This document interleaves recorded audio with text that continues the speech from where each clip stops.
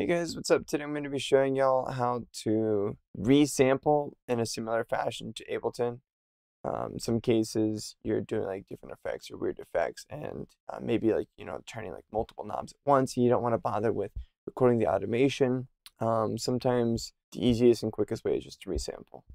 I have EXO right here. Maybe I'll do a video on this in the future. I'm starting to learn more about this one. For starters, I made like a quick beat, within the sampler. And instead of like exporting it and then dragging it back in, I want to just increase the efficiency of my workflow and have it immediate and easy to use. So for purposes, I have hosting enabled and I have this little thing enabled so that it'll record at the same rate.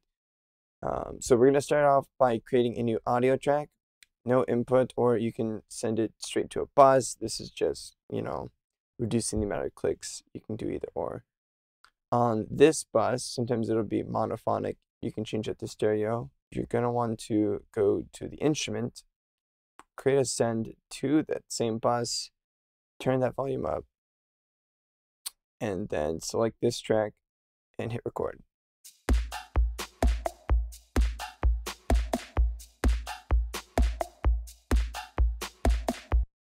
And there you have it. It's just a quick way to resample things inside Logic. I'll see y'all in the next one.